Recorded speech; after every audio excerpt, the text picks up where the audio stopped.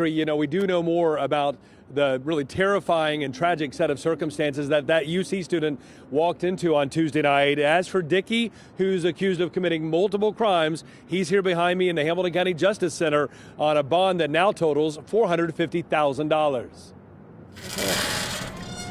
Asbury Quinones says she came entirely too close to suspected dog killer Dwayne Dickey late Tuesday night. I heard the shots, but I didn't completely register that they were shots.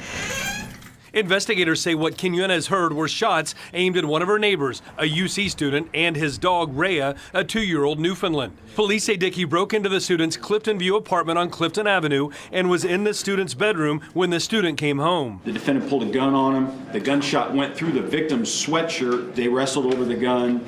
The victim eventually let the suspect go because the suspect said he'd leave. The suspect on his way out of the bedroom and out of the apartment stopped in the living room and shot the victim's dog, a Newfoundland, 4 times, resulting in the death of that animal. He said he was trying to get out, and then I saw the shadow of a gun right here. Quinones, who'd been doing laundry in a common area, says she saw Dickey and the stolen gun he's accused of using. I remember hearing him say, "I'm trying to get out of here." And the guy is on the ground, and I saw the shadow of the gun next to him, so I just shut my door and locked it real quick, told my kid to hide in the closet. Police took Dickey into custody a short time later. They found him hiding underneath the stairs, which is right by my window. Quinones is glad Dickey is behind bars, but she's devastated for her neighbor who's grieving the loss of his beloved Rhea. And he's one of the nicest people. Like, I can always hear him coming down the stairs because his dog is all big and floppy. I'm so upset about Rhea.